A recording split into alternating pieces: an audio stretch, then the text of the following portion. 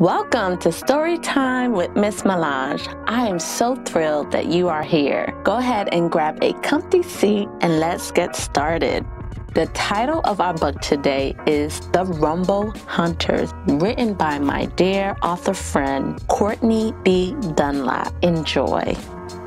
Is that a rumbling in my ear? A midnight grumbling coming near.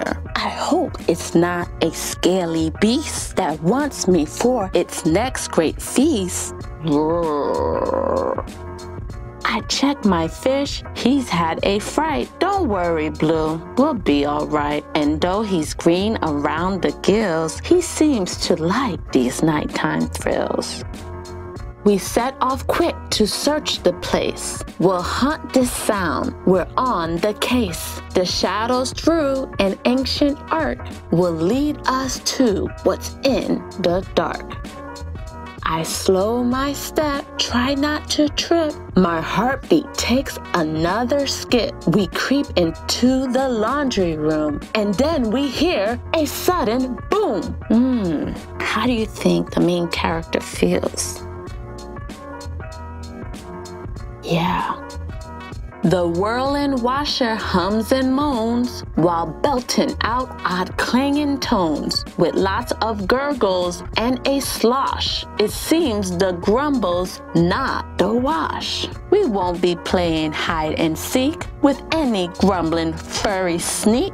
We must be brave as we trek on and catch this thing before the dawn. Did you notice that this is a rhyming book?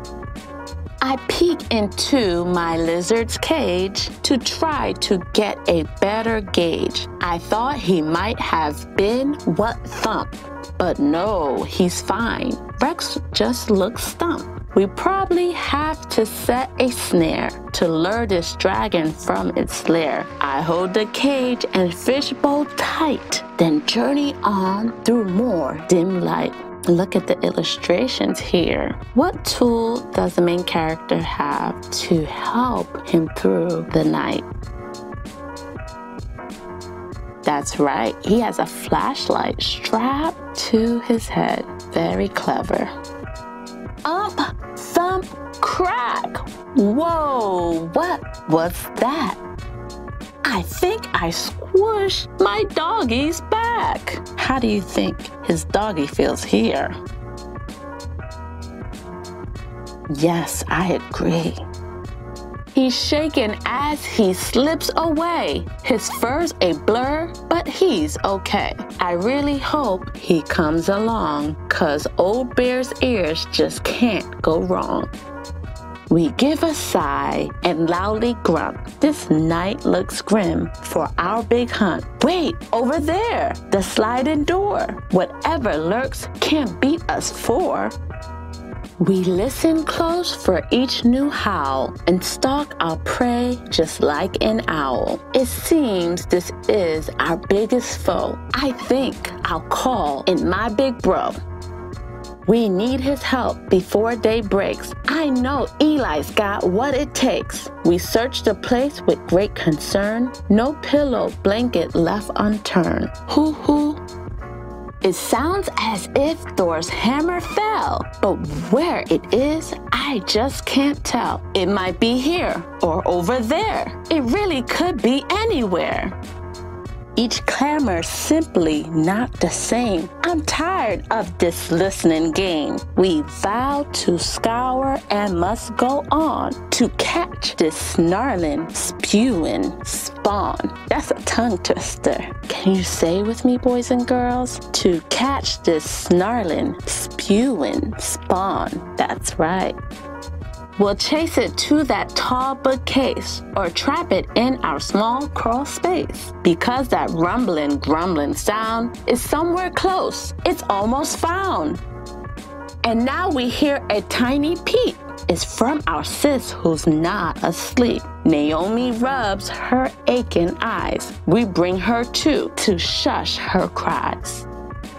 Now hold on, guys, wait up one sec. There's one more hall we didn't check. Each rumble warms our hunting trail because we know our ears can't fail.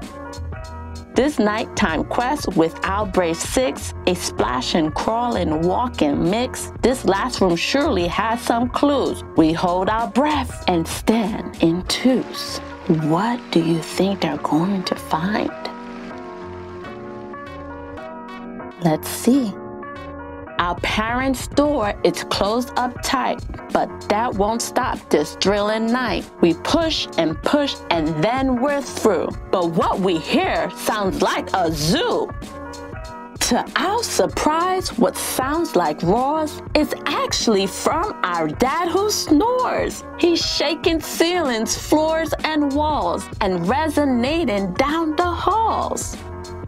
We found our culprit of the night. What gave us such an awful fright? That so-called monstrous hairy freak with teeth so sharp they'll make you shriek was no more than our dad's deep doze, and it was underneath our nose. The rise and fall of his broad chest made deafening sounds causing unrest. My parents wake to hear the sound of their whole house all gathered round. We hoot and holler, then we fall into their bed to tell it all. No worries now, we're feeling snug, as if we're bugs all in a rug. Hooray for us, no need for fears. We cracked this case with clues and ears. And that is the end of Rumble Hunters. My question to you is, how did you think the story was going to end? Did you expect that their dad was going to be the person making all the noise? Go ahead and share your answer with someone. If you enjoyed this video, you know what to do. Give me a thumbs up, subscribe, and make sure to share this video with others. Last but not least, make sure to support author Dunlap by purchasing this book in the link in the description. Thanks for watching. Bye.